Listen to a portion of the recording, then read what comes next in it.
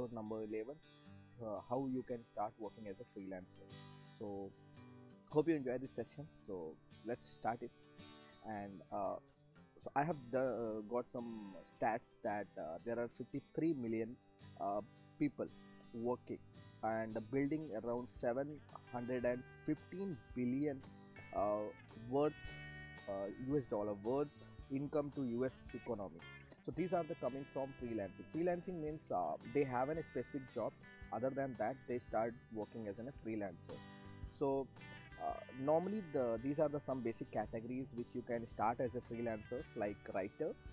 Writers get around 58 to 82 dollars per blog, and the second one is a designer. Designer would get around 52 to 90 dollars per hour. So these designers, digital marketing, programmers, marketing guys get paid based on uh, hour basically. Okay, so writers basically get based on the per blog. So these blogs content would be around from 1000 to 1500 words, and programmers get paid around $63 to $180 per hour basis of the task they doing. Then comes marketing guys. Marketing guys get paid around 43 to 52 per hours. Then you can even start teaching online through as a freelancer. They get around 20 to $28 per hour.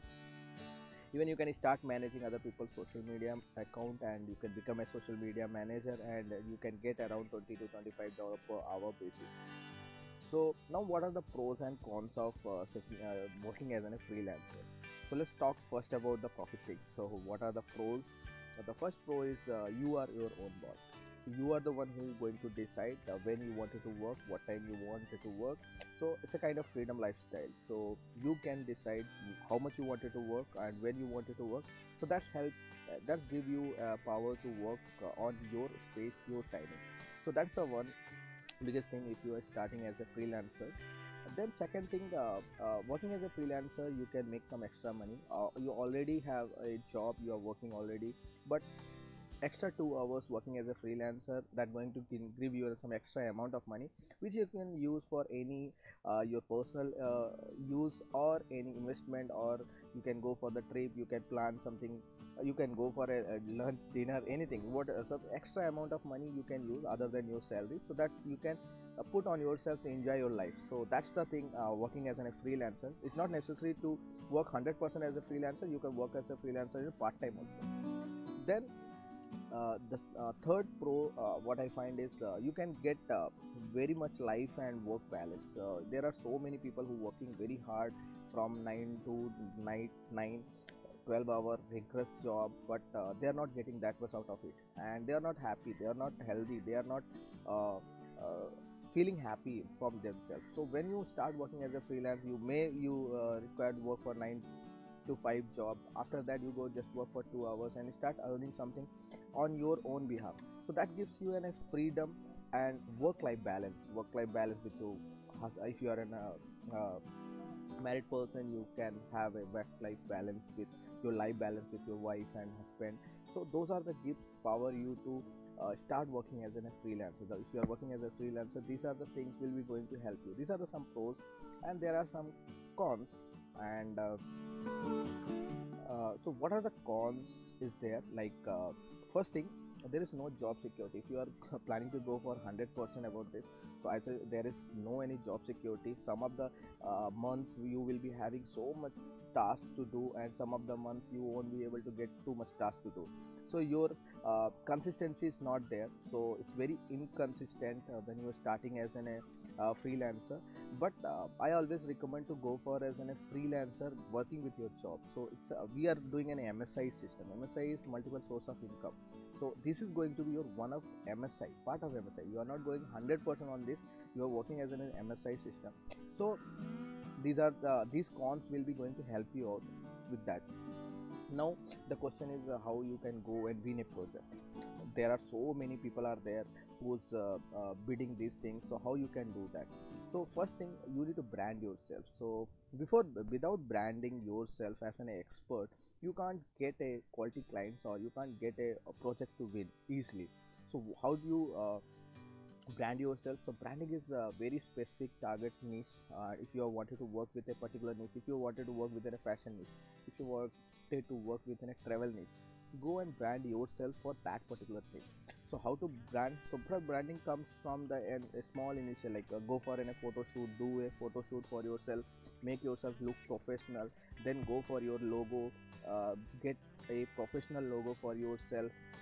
If possible, brand your personal branding, do the personal branding, because the personal branding convinces more than a company branding. People will hide behind the logos and behind the company name. So you can come front and tell the people what you do and what is you are going to offer them, so that will increase the trust on you from the customer side. So that will going to help you to win more projects. So work on your logo. Then you should have a space on digital where you can send all your leads, prospects there to go and see whatever the work you have done, whatever the portfolio you are having. So you can ask them to go and watch them out. So for that you require a website on your digital space. So create a hub over there and start putting your profile and portfolio works. Start doing some works. Take some works on free of course. If you don't have, you are just starting at whatever task you have, you go and put there on your website. And third is create your portfolio. So a good portfolio with quality results actually going to help you to win other projects also. So that's the way how you can win those things.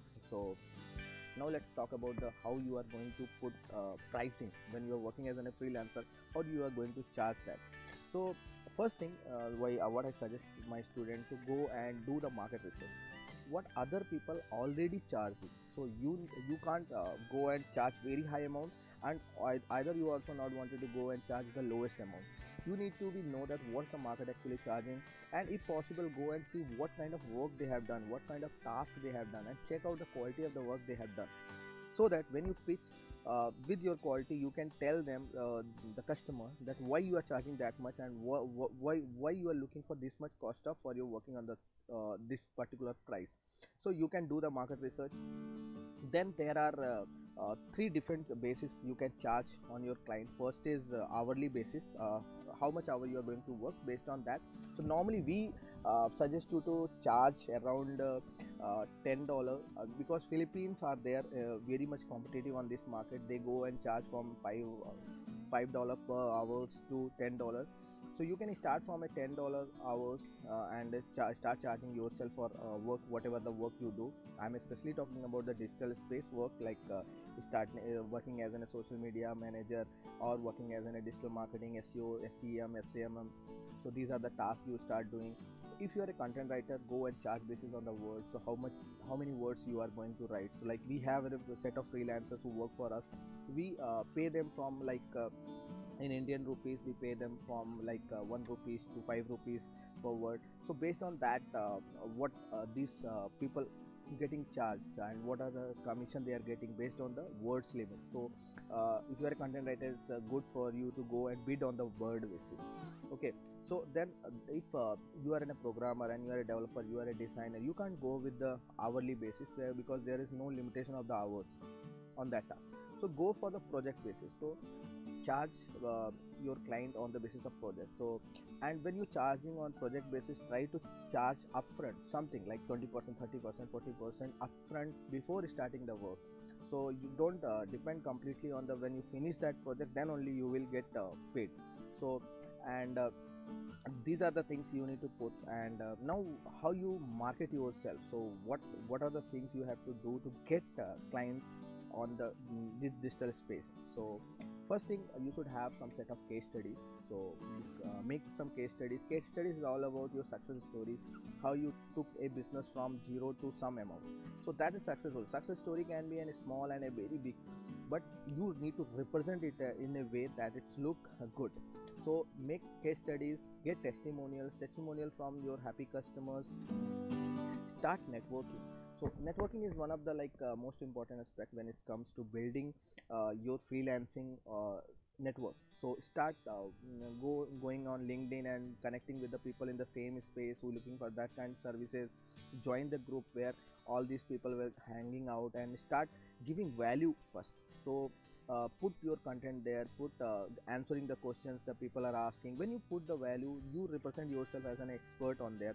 Go to Quora and answer all the questions which related to your field, and uh, get them back to your website where your portfolio is there, your all those things there. So people will come and see, if they're interested in that particular segment, they come and see, and they will get converted into that. And these are the things are not the small, like quick money making kind of things. You need to work hard, you need to give the time to get result out of from it. So that's the way you can do. You can use a Facebook group for this also. Then you can run advertisement based on free consultation. So you can, even you can set up your funnel based on video funnel, or you can put a free ebook funnel or free consultation funnel, where you run ad and ask a customer to get your free consultation, book a call and do the 30 minutes call with that, and try to understand what issues they are facing with business, and try to get a solution what you can offer them to fix that problem. So you can advertise also. So these are the some marketing things you can do to increase your sales. So now, how to find work if you don't wanted to go for the marketing, don't wanted to as a brand. So you have, there are so many websites who offers who actually work as a mediator between a company and as a freelancer. So those are the some sites like 99 Designs, Upwork, Freelancers, Fiverr, and People Per Hour. There are so many sites where you can go and enroll yourself as an one expert and start bidding for the project. So now, when you win a project, what to do next? You need to work with the client. So two things. One of the most important with the client actually, they don't know what they want, and the second thing, they are not they don't know, they are not very clear how what they want actually, and what they can expect from you.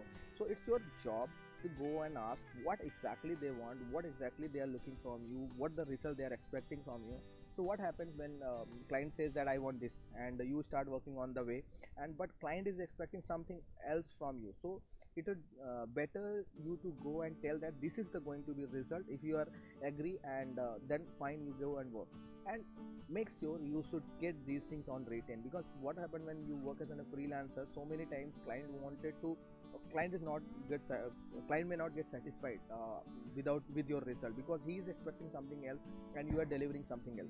So make sure you get these things, whatever he wanted, and whatever he wanted, ask get it in written, and put into some like things like contract, all those things, so that you have an option to show them like this is what you asked me to do, and this is what I finished. So that will be going to help you out with the working with the client, and giving a good value to the client.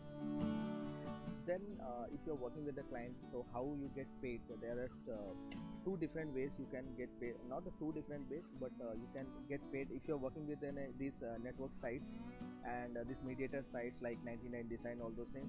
So they only going to pay you, they work as a mediator, so they put the safety of all the freelancer as well as the company who is working with that. But if you are not working, like what happens, you first project you win through these 99 Design, then you build a personal relationship with this customer. Now this customer will directly come to you with the project, they don't go to there, because they have to charge some, give extra service charges, and you have also need to give us some extra service charges. When they come directly, you can offer them some discount also. So on that case, how you can go work with that client is, there are the two options. Like if a client is abroad, you can go and ask the payment from PayPal is the best place to get payment. And second is, you can, if you are in India, you can use Instamojo, or you can use your direct bank, ask them to deposit amount into your bank. So these are the way how you can start getting payment from the client. So so working as a freelancer, it's a like opportunity for you to build one more MSI for yourself, to start earning income through working as a freelancer. I also worked as a freelancer earlier stage when I started my career. So I was these are the things what I felt like, issues which I felt I came across. So I just wanted to jordan down in the points and wanted to share with who are looking to work on that.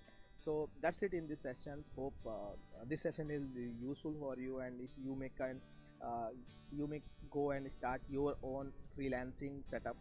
And so that's it in this session. So I'm doing a webinar on MSI multiple source of income, how you can build multiple source of income. My aim is to make at least increase your MSI like multiple source of income. You may having a job, you're working 9 to 5. What else you can do to increase your source of income? How you can build multiple source of income? On that, I'm doing a webinar on every Tuesday 7 p.m. You can go and register yourself. For that you can go to askvipin.com and type MSI. So that's my messenger bot, and that will give you a link where you need to go and register yourself, or you can go to my website directly vipinair.com/MSI and register yourself. So this way, when I go live, you will get notified also. And hope I will see you guys there on 7 p.m. Tuesday evening. So that's it in this session. Thanks for getting in, and all the person who got live in, thanks for watching, and all the person who is watching this replay, thanks for that. If you feel this is useful, share it across your friends, contribute to the community so that more financial free individual will be generated through this. So thanks for watching. That's my aim, that's my goal, that's my vision, to build one extra financial income for yourself. So that's it. So take care. Bye bye. Have a nice day.